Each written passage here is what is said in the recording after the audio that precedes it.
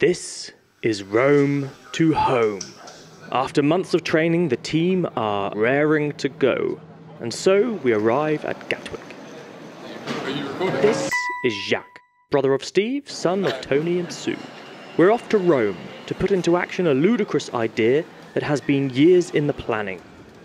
But together, in Steve's memory, we'll achieve something truly unimaginable. This is Dean. And this is Elsa.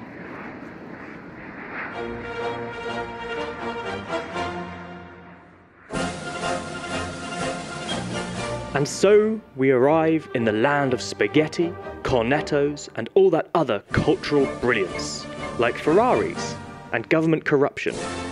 But alas, we must travel back, by bicycle. Let the journey commence. In an hour, we will meet with our team of support drivers who have our luggage. But first we wait for Matt. Matt was the only rider to take hand luggage onto the plane. So unique. Is that the one? Nope. This is Matt. And so we head to our hotel, the Euro House Inn. It's the 18th of September. Less than 10 hours until we begin our epic journey, and Kenny Jr. looks nervous.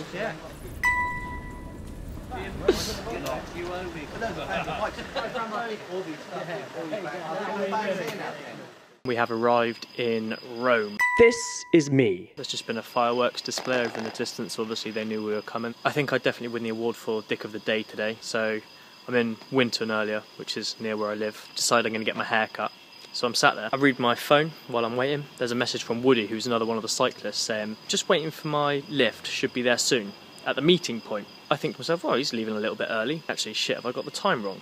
Get a reply from Woody, 10:30 mate. I think he's just joking, he's just winding me up or something. Get a response from Tony, the coach is ready to leave. This is now about 11 o'clock. As soon as I read that, call Tony. I think he's blagging me for about 2 minutes. He's telling me, he's trying to convince me, coach is leaving without you. Get here as quick as you can. He passes the phone to Craig, who tells me, yeah mate, the coach is waiting for you. Dash to Christchurch Football Club as quick as I can. Keep everyone waiting for about an hour. So definite Dick of the Day. Tomorrow could be interesting. Not sure how I should be mentally preparing, but I'm definitely looking forward to trying this gooch cream. That'd be a first.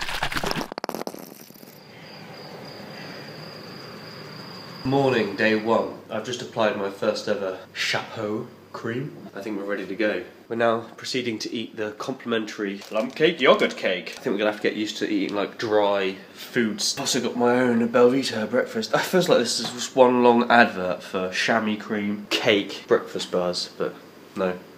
This is Rome to home. Craig Oak. Craig, son of Kev. Morning. It's 20 to 7.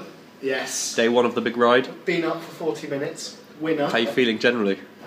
Nervous, apprehensive, small nodules of excitement, but not much right now. Yeah, today I'm cycling twice as far as I've ever cycled, and I'm going to do it again for another 12 days, so pretty psyched. Have you applied your gooch cream? I have, yeah. This is Franpo. Hi guys. One of our support drivers for Absolutely. the 2 weeks. How you feeling, Franpo? A little bit tired because the old Peroni was going down last night. Cheers, Franpo. Okay, good luck. Joe, son of Jim. Show us your tattoo, Kev. Father of Craig. Inspire us. There it is, look at that beauty. Steve Hendy. The best we're going to feel for about the next 2 weeks. It's already toasty. We've met Elsa. She's a physio.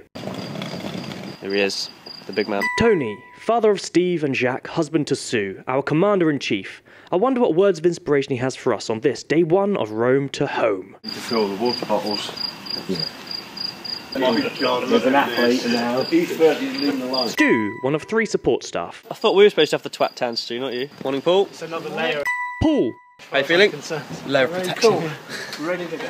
Morning, Kenny. We've met Kenny Jr., cousin to Marco. Marco's our in-house Italian. I'm very confident. Not confident about cycling, that's for sure. I'm confident that the weather's going to be hot. Woo!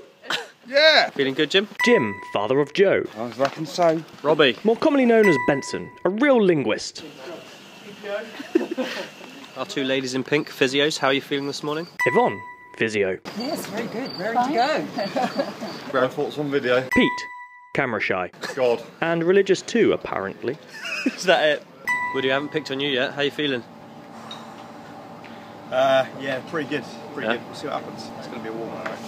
Indeed it is. It's 7:30 and already 22 degrees Celsius. My thoughts? Here's Greg to cheer us up. It's a bloody stupid idea. And, yeah, let's see how the first day goes. Why do I bother? Here's day 1. Today we cycle north, 114 miles from Rome, the capital, to Grosseto. Here's Tony to simplify things. To simplify things, Told you. this is the airport and the runway. Our hotel is here. This is the coastline where the seaside is. This is the Colosseum in the middle of Rome. Get back on our bikes Saturday morning, up that way. Do you need a taxi? With a pink taxi. It's a slow start, but soon enough we're heading around the airport on the most luxurious cycle path we've ever seen. Just look at it! So it's 8:30 AM and it's already pretty sweltering today. Teething difficulties. Yeah, lots. 112 miles turned into 140 miles. Hashtag lost. And soon enough we're lost again. It's a bit tricky to find the exact route. Don't know what you're doing! Hey Dean, do you feel lost? 26 miles down, lost for the 3rd time. I think it's going to be a bit of a theme of this trip.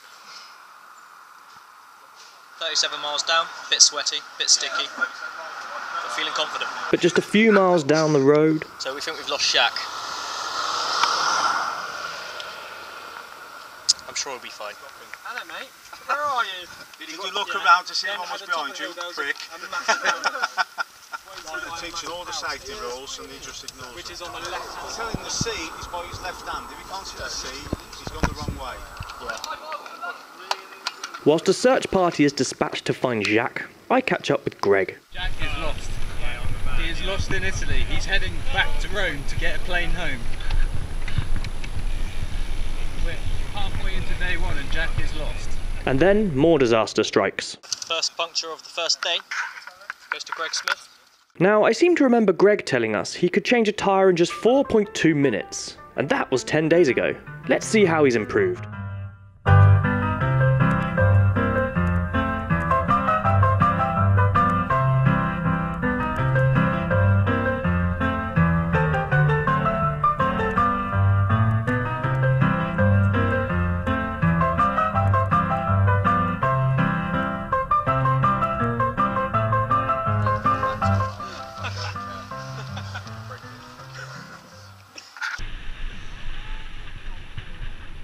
Finding myself having to fight the urge to go at a decent pace.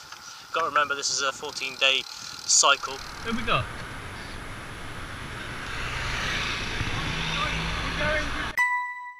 Jacques kind of getting lost or going off by himself.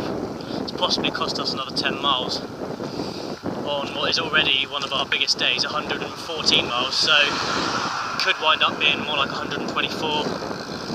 Get lost again, it could be up to 130. So it really is important to kind of not get lost basically. But then again, I've got no idea where we're going. Grosseto is within our reach now. We were told at our last stop at the service station it was 20k away. I don't know what that is in miles, I think maybe 12 or 13. Just done 2 since that service stop. So I reckon 10 or so miles left to go. And then we spot the physio's car. And what a sight to behold. A sign that says we must be close. As they lead us to our accommodation, all the day's frustrations float away. A gravel track leads us to a rather idyllic cluster of villas.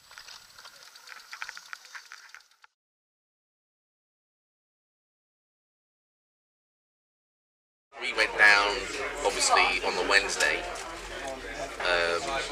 2 days before you, and we went through hell and high water, didn't we? It was a long drive, and slept in the van. Yeah, it was wet, windy, and we thought, oh my god, this isn't going to happen.